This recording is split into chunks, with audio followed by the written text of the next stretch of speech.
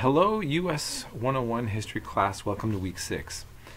So you will notice this week that you have on your work schedule, you'll have to have video notes in by Thursday evening. Everything else is due Sunday, and you do have an exam, a take-home paper exam that goes with a regular Sunday paper. So this is more work than usual, and I know for some of you this will be a little bit on the stressful side. Of course, exams are usually something that does that for everyone, right? But what you're going to notice is that you don't have multiple choice questions in this class. I'm not doing any quizzes with multiple choice.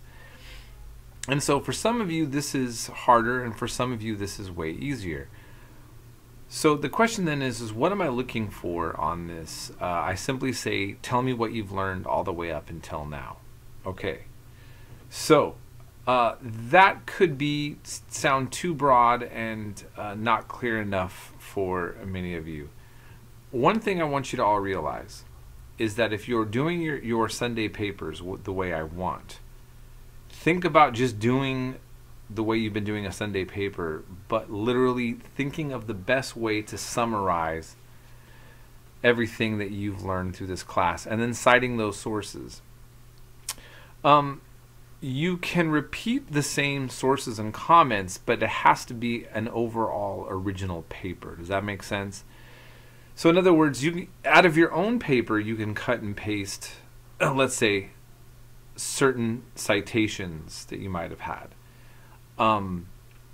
But when I read the paper, it should sound like the way, just imagine that if I was going to pay you $100,000 to tell me in a very concise way, what you've learned from this class with as much documentation as possible. In what, like just a few pages max, right? So, in other words, so some of you are saying, how do I do that? Well, look, I just want you to realize I'm not a difficult grader if you're doing the work. And what is the work that I want to see? Okay, so so again, you're like, okay, what do you want, Mr. Pollock? Have you noticed, since I've said whatever's on the Sunday papers, I want to see that you've been engaged with the material. I want to see that you have been reading the texts and that you put thought into what's going on. So when I look at your exam, it's very simple. First, I look for citations. Then I look for dates. So you got to have dates covering time periods and citations. That's what I look for first before I read. And that's how I always grade all papers. Please get this through your head. Some of you are still not, you're forgetting these things, and this is so fundamentally important. I do not even read your paper right away until I see citations. And if I don't see citations, I immediately just don't look anymore. Then if you fix it with citations, I look to see dates. And then I read. Okay? So those things need to always be there. And after that, I'm just going to look through and I'm going to say to myself, does this student sound like they've been in my class? Does this paper make me think that they have, been getting the fundamental points of, what we've covered? Now, keep in mind, I know, right, that American history is something that you've been learning since, like, what, middle school? But this is a little bit more meaty, a little bit more thought-provoking, right, to say the least. And so remember, you are going to simply use the work that we've been covering. Now, up to what point? Since I'm having you do a paper on the War of 1812, you can incorporate, you can go all the way up to the very week of this week's information, or you can cut it off at there. Okay? So your work needs minimum to go all the way up to this week, and maximum not go over what we covered for this week. In other words, do anything that goes beyond that. That I'm not too worried about. So again, I just want you to realize, if you're doing well with the Sunday papers, Just expand on the way that I'm saying, and you will be fine. If you've been struggling with the Sunday papers and you're just not getting it, and this is extremely difficult for you, then I want you to contact me and let's have communication about this. I'll be working from home all of tomorrow and possibly Tuesday. Then I have 2 jobs. Some students are nervous to contact me when they're having a struggle, and every time students contact me, they thank me and realize they're so glad that they did, because even if I'm giving you zeros and you're getting some things wrong and I keep writing to you, you're gonna see I'm here to help you out. I want you to succeed. If I give you any kind of teacher voice tone, it's not because you're in trouble. It's because I'm just trying to help make things really clear for you and help you out. Most students find that it's a relief to talk to me when they're having problems, as opposed to more stress. Okay, that's mainly all I wanted to say on that. I really I'm seeing a lot of you put a lot of thought into your papers and comments. I'm not sure that all of you have thought through some of the adding up all the elements that we covered this week and having a consistent, coherent discussion on what you think the Founding Fathers meant by the Second Amendment, maybe as opposed to what you think it should mean or want it to mean, or maybe you do.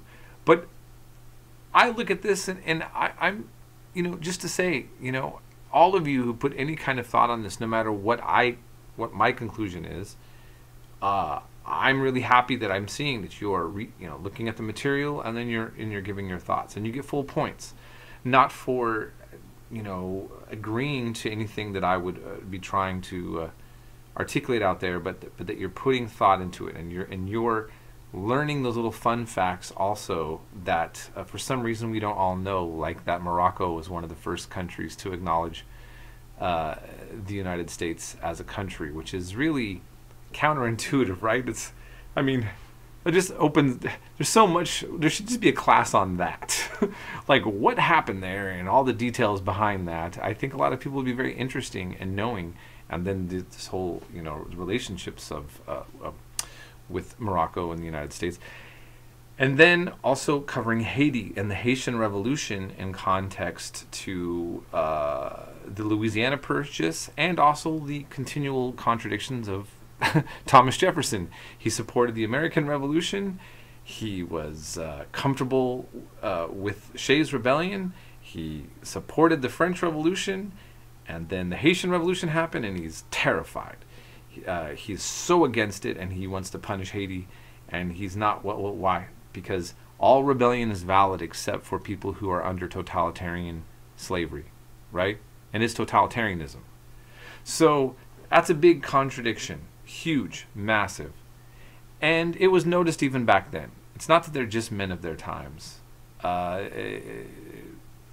It's not, they're, right? So we've already kind of been learning that. But we really do have a complex set of figures, and the times there's still a different context to many things. It's a complex history, right? And that we're going over. And I'm hoping that you're seeing that I'm introducing nuance into all these discussions, and I hope that we're understanding that word. If you don't know the word nuance, look it up.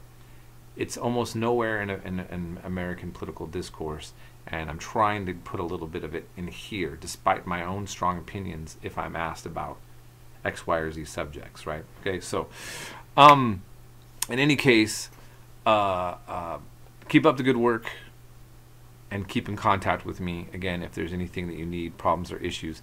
And one last thing to say, honestly, sometimes I forget we've been contact. It's hard for me to juggle several hundred students. So if I'm responding to you as if we've never talked before, just be patient with me and say, Mr. Pollock, I asked you for this extension, or we already talked. Can you remember? Look at and show me, the last discussion. I'll apologize. If I give you a 0 when I said that I'm not going to grade something yet, don't panic.